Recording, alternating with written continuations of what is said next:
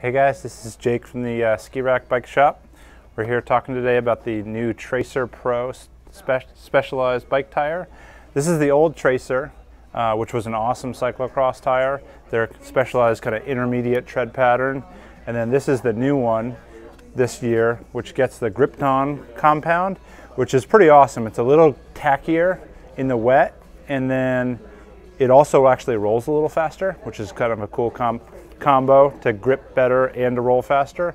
And it's an awesome tire. It's made in a 700 by 33, which is a great cross size. And then it's made in a 700 by 38, which is perfect for gravel events. And this tire rolls really well for those events, and the 38 has really nice volume.